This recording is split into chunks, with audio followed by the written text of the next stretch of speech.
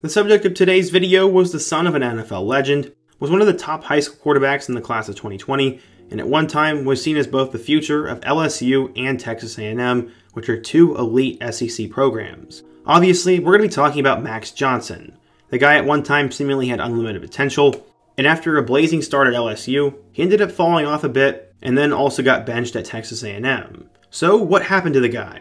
How did he go from one of the top high school quarterbacks in the country to now someone who's been benched at two SEC programs? Well, we're going to take a look. We're going to go through his insane rise, talk about his career, and talk about what could happen in the future. But before we get started, be sure to leave a like if you want to support today's video, subscribe if you're new and love college football content, and let me know what player, team, topic, or situation I could cover next. Now, let's get started and talk about what happened to Max Johnson. Going back in time, Max's father Brad Johnson played at Florida State before having a long NFL career. There's a lot of football knowledge in the family, as he won Super Bowl 37 as the starting quarterback for the Tampa Bay Buccaneers. Pictures from Brad's career covered the walls of their home. That was not the only football connection to Johnson's life, as his uncle was actually Mark Richt. You probably know who that is, as he spent 15 years as the head coach at Georgia and 3 as the head coach at Miami. Richt was actually the first person to ever offer a scholarship to Max, and Johnson calls him Uncle Mark. This was definitely quite the legacy to grow up with, and Johnson said, quote, "It's cool growing up with them, but it's also normal. They're just my uncle and just my dad." Those 3 are not the only big football names in the family, as his little brother Jake Johnson was also a huge deal and a 4-star tight end in the class of 2022.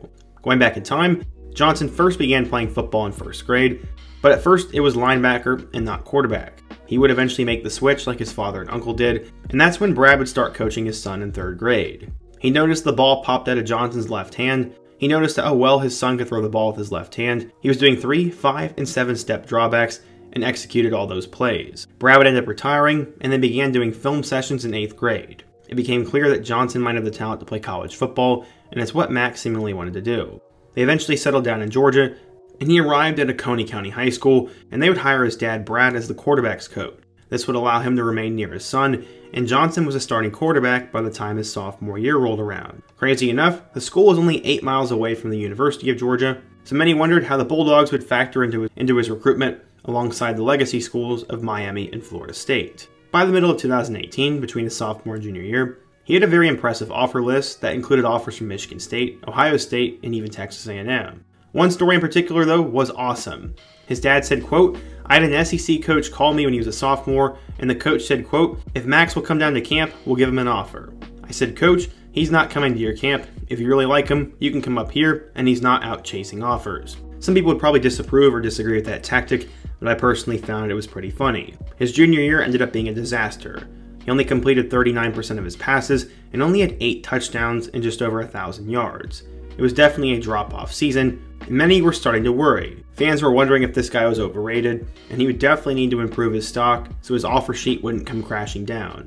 He was also given a chance to have a true fresh start, as many high schools offered for him to transfer. Well, the reason why his junior year was tough was because his top 7 receivers were injured that year, and his school wasn't loaded with talent like many other schools were. He could have packed up and left, but he decided he was going to stay. His loyalty would end up paying off, as alongside his brother and his dad, Coney County won its region. The team finished with a 13-2 record, which was its greatest season in 15 years. They ended up losing in the title game, but the Johnson brothers were a huge deal, as Max threw for 2,142 yards and 30 touchdowns, and Jake caught 60 of those passes for 845 yards and 14 touchdowns. In terms of recruiting, he started getting big-time offers in 9th grade, but by the time November of 2018 came along, he was now ready to commit. Where would he end up going? And what was the main factor for Max? He said, quote, "I'm looking for development as a quarterback and as a person, so it's not just about football for me. I do want to play in the NFL one day, but developing me as a person is just as important." He considered Florida State, Miami, Georgia, Wisconsin, and LSU, but would eventually sign with the Tigers. Why LSU? His dad said, quote, "Johnson chose LSU because he felt comfortable there. He trusted Coach Orgeron's vision, and he connected with their offensive coordinator. He liked the atmosphere around campus, enjoyed Louisiana, and him and his family believed in LSU's system, and they liked the talent at the skill positions. The last time an LSU quarterback went to his high school, it turned out pretty well for the Tigers. Zach Mettenberger was a big-time 4-star recruit in the class of 2019, and after his brief stint at Georgia, he became the star at LSU, and maybe Max could be just like him. He was definitely a huge get, as he threw for 5,140 yards and 61 total touchdowns. According to 24/7 Sports, Johnson was a 4-star recruit, the number 10 pro-style quarterback, and the 253rd best player in the class of 2020. So, how would he do at LSU? Well, let's take a look. When Max would arrive at LSU, Miles Brennan, Peter Parrish, and TJ Finley were already on the roster, but with Parrish suspended, Max had a real shot at the backup role.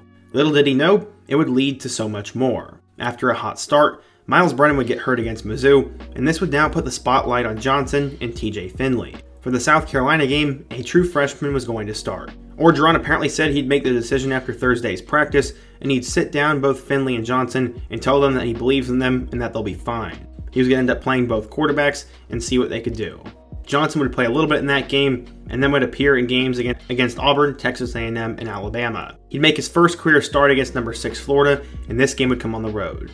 Apparently Mark Richt didn't work that night, and this would end up paying off. Against Kyle Trask, Johnson threw for 239 yards and 3 touchdowns. He ended up leading them to a victory in the Swamp, and he helped pull off arguably the biggest upset of the college football season. And after the insane shoe toss, they ended up winning.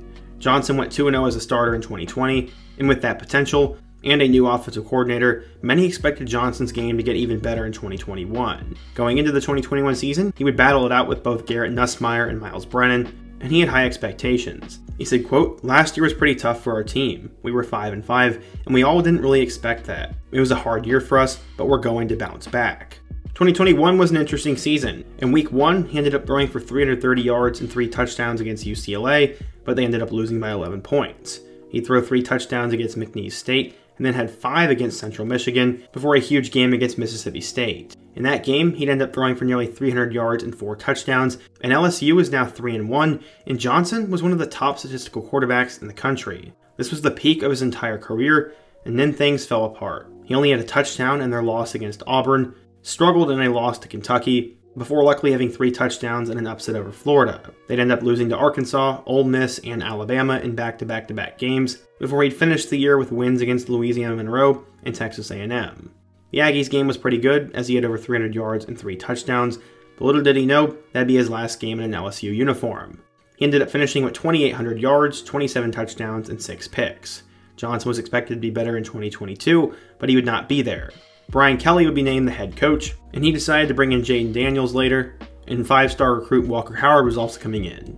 I guess Johnson saw the writing on the wall and decided to enter the portal, and his brother flipped from LSU to Texas A&M. That is exactly where Max would end up going to, and he'd be put into a huge quarterback battle with Haynes King. Johnson would have a very interesting 2022 season. He didn't do much against Sam Houston State, and then led them to back-to-back top 15 wins over Miami and Arkansas. But his performances weren't great in either of those games, and he was definitely seen as more of a game manager. After a loss to Mississippi State, he would get injured and would miss the remainder of the season. This would allow for true freshman quarterback Connor Weigman to take over, and it looks like going into 2023, he is going to be the guy. Right now, Weigman has more potential than Max, has more buzz than Max, and is right now in the lead for the competition. While Jimbo Fisher says the quarterback race is tighter than it seems, I think that it's Weigman's job to lose, and Johnson is now becoming somewhat of an afterthought. His performances in 2022 were not great, and unless Weigman gets hurt or just plays absolutely awful, I think Max's time in an A&M uniform is probably coming to an end soon. Many are wondering though, what is next for him? He was definitely a good starter in 2021 and showed potential of being a top 5 quarterback in the conference. He could probably start at a ton of different schools around the country, and at minimum should get at least one more chance. I have no idea what will happen this season, but it does seem Weigman is the guy, and Johnson's career may take another turn. Ultimately, injury and underperformance have ended up costing him, but I don't think his career is done yet, and we'll have to wait and see what happens. But what do you guys think? If you're an A&M or LSU fan, what do you think went wrong, or what will happen to Max Johnson? What will he do next, and what quarterback or player should I take a look at next?